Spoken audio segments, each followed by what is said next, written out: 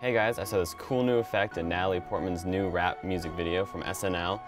So let's get right into it and I'll show you how it's done.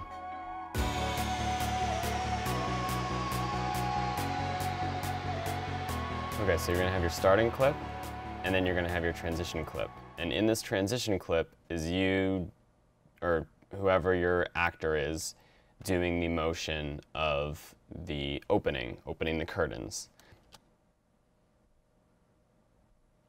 This is just beautiful, just awesome. Okay, so this is the initial clip we're going to use. I just got it from a stock footage site.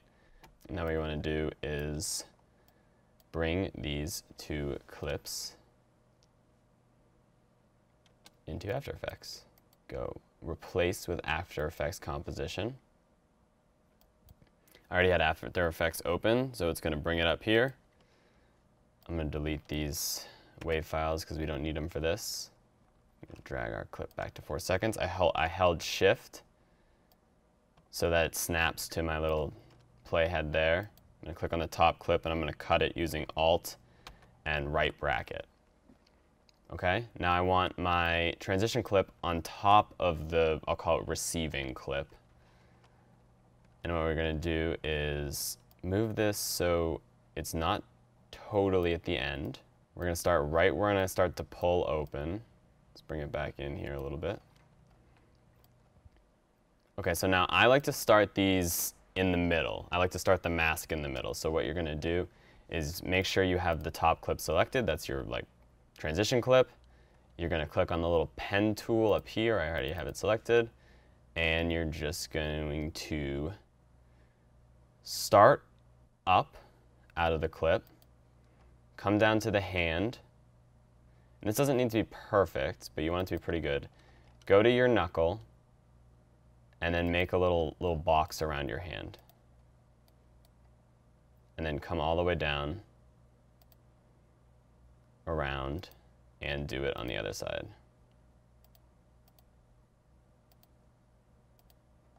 And then close that off. So you already see me peering through. Kind of creepy, and now what you're going to do is you're going to click MM to bring up the mask properties, and we're going to start animating this mask. So we're going to keyframe mask path. Let's go forward in time, page down to go a couple frames. Don't worry about the clip being gone just yet, we'll fix that. And you want to, I'm probably going to speed this up because it's going to be boring as heck.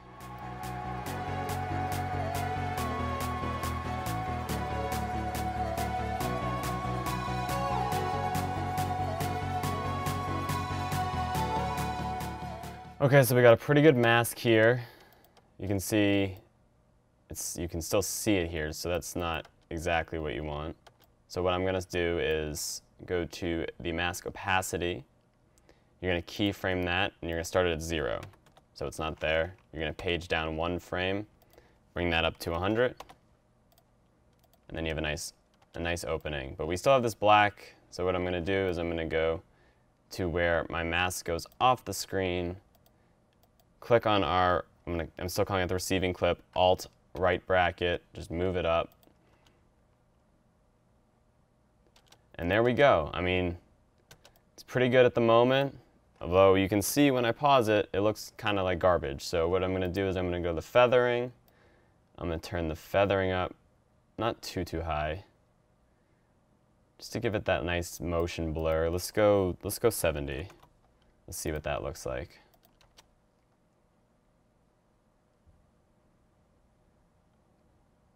That looks pretty good. So you can use this as transitions in your vlogs, you know, go from this beautiful outdoor right into what you want to talk about. It's a pretty cool transition. You can do this in a lot of different ways. You can, you can pull down from the top, you can squish in from the sides. Maybe you could rotate the whole thing and spin it around. There's a billion different ways you can do this. I hope this just gives you a general idea of how you can use Premiere and After Effects to achieve this effect. And when you're done, you'll see in Premiere,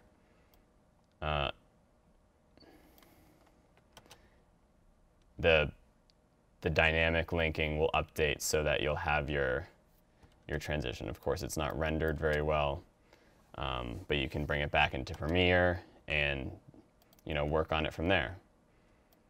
Yeah, so I hope you thought this was interesting. I hope you thought it was cool. I hope you can use it in your future projects. If you do, I would love to see them, so send them my way. And if you want more of these tutorials in Premiere, After Effects, I might start doing some Photoshop soon, then please like and subscribe. It really helps me out, and I'll see you next time. Thanks.